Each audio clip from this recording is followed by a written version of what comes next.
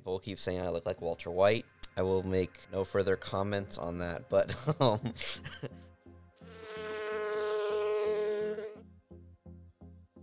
what is going on, everybody? Welcome back to Bug of the Week. I'm Bradon, and today we're talking about mayflies. Before we get started, yes, I did shave my head. Spring break was a little exciting. Actually, quite the opposite. I was basically bored, and I was like, well, I either need to get a haircut or I need to buzz my head, because it's a canon event for every guy to shave his head at least once in his life, and I never have. And I was like, well, what the heck? I'm bored. Summer's coming. Let's do it. So I did, and yeah, I think it's the move. Everyone keeps saying that I look like Walter White. But anyways, welcome back to another episode of Bug of the Week. My name is Bradon, and I'm super excited because on this week of going through all of the insect orders, we have finally made it to the mayflies, otherwise known as Ephemeroptera. So let's just jump right into it. Ephemeroptera are the mayflies, and the word Ephemeroptera means lasts for a day, and I'll explain that in a minute. But before we talk about that, I want to get the general information out of the way. So the order Ephemeroptera includes 2,500 current described species ranging all over the world, and about 700 of them being in the United States and Canada. So moving on to their anatomy, the Ephemeroptera mayfly adults have a segmented, long abdomen, somewhat similar to our bug from last week, the dragonflies. And these insects actually have a lot in common, so I'm going to talk about that kind of throughout their anatomy, because there are a lot of similarities between the Ephemeroptera and the Odonata that we talked about last week. So I don't know that this is really a defining feature, but one way that I often see them is their front legs. The front legs of the mayfly are quite prominent. They're long. They kind of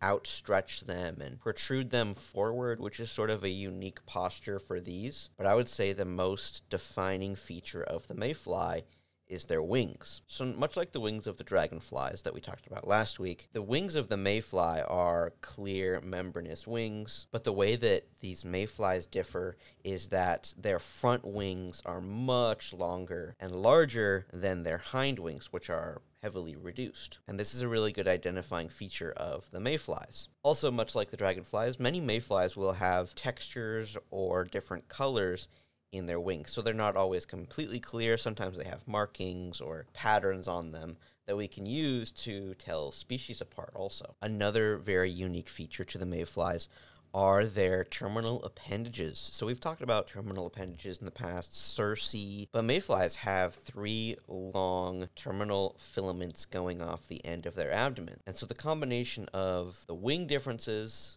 in combination with the terminal appendages really make mayflies easily identifiable. Additionally, when mayflies land, they typically hold their wings up, which is different than dragonflies. Lastly, as adults, mayflies typically have a set of very, very large compound eyes, and oftentimes no mouth parts at all as adults. And finally, something that the Ephemeroptera have in common with the odonates that we talked about last week is their direct flight muscles. So last week I talked about how these insects, both these ones and the dragonflies, have direct flight muscles, which means that they're very good, fast flyers, but they're short-lived because of the high metabolic cost that these wings have. So sure, direct flight muscles work, but they're very, very expensive from an energy standpoint. So, much like the Odonata, adults of mayflies are very, very short-lived, even more extremely than the dragonflies are. So that's actually where that name, Ephemeroptera, comes from, only lasting a day, is because oftentimes the adults only live for a day, maybe 2 days. And so that explains a lot of things about the morphology. First of all, I mentioned their direct flight muscles, which may or may not be a cause for the short lifespan. But I also mentioned that the adults don't have mouth parts, and that's explained by their short lifespan. If you only live for 1 or 2 days as an adult, you don't need to eat. You can live off of your stores from your larval stage.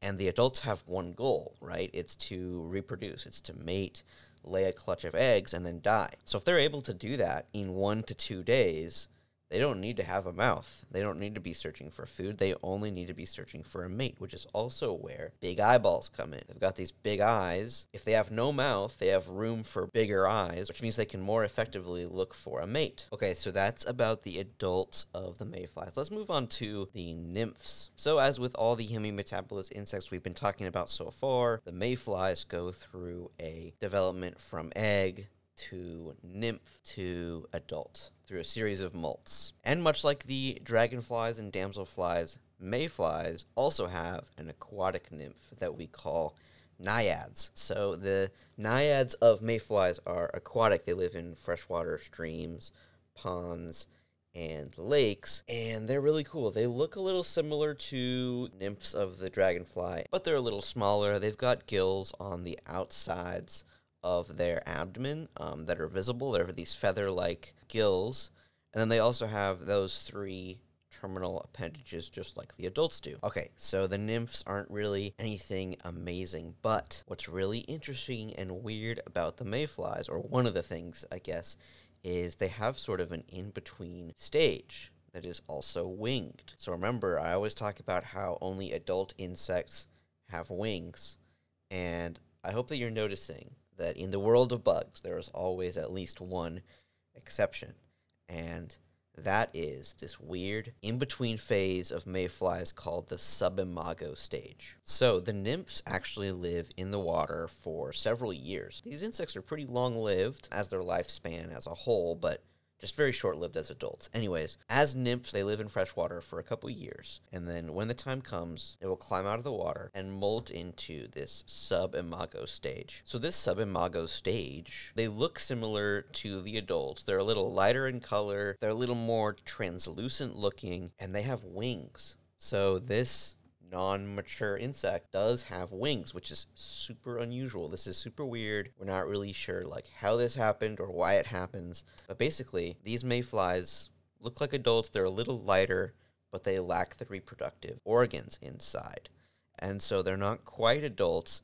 But yeah, they live as this subimago stage, and then they molt again, and now they are fully adults, and they only live as adults for usually 1 to 2 days. And this is actually coordinated. So usually when mayflies come out and emerge into adults, it's usually coordinated in some way, and so there's thousands, hundreds of thousands, even millions of mayflies often emerge at the same time. So you're probably wondering, Braden, if they only live for 1 to 2 days, how do they find a mate? I mean, these bugs aren't very big, they don't have much time or energy, so how do they find a mate? And the answer is, these adults are so well designed as adults, they only have one job, and that is to find a mate. And so basically all of their morphology is designed to aid itself in finding a partner. So like I mentioned, no mouth, to make room for bigger eyes to look for a mate. That's number 1. Number 2 is those terminal appendages, those cerci I've been talking about.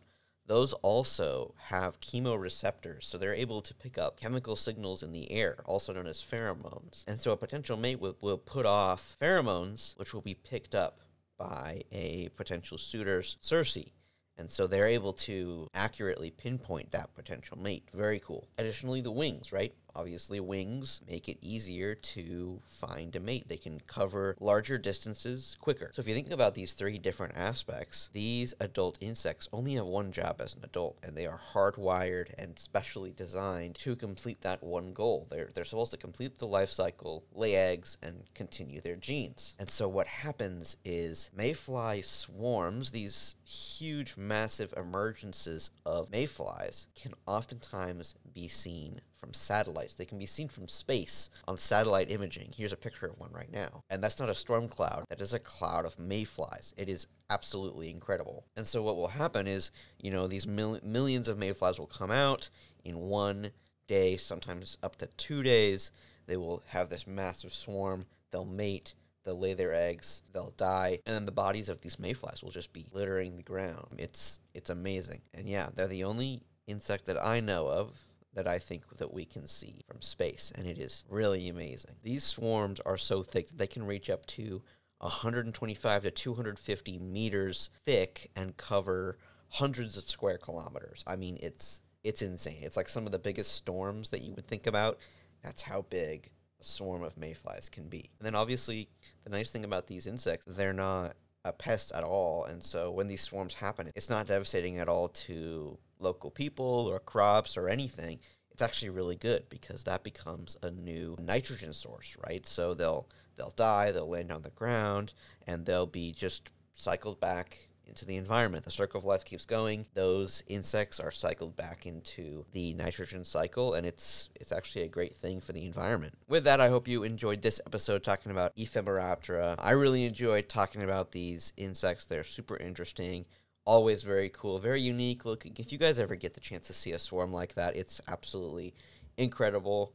Super cool event, and I hope you all will tune in next week. Next week, we're talking about Zoroptera, otherwise known as the angel insects, which are a very little-known, very small order of insects that I'm excited to learn more about and tell you guys all about. So if you don't want to miss that one, definitely leave a like, subscribe so you don't miss it, and leave a comment if I missed something, if there's a favorite mayfly fact that I might have forgotten, or maybe if you learned something, let me know. With that, I will see you all next week, but until then, keep on bugging. See ya.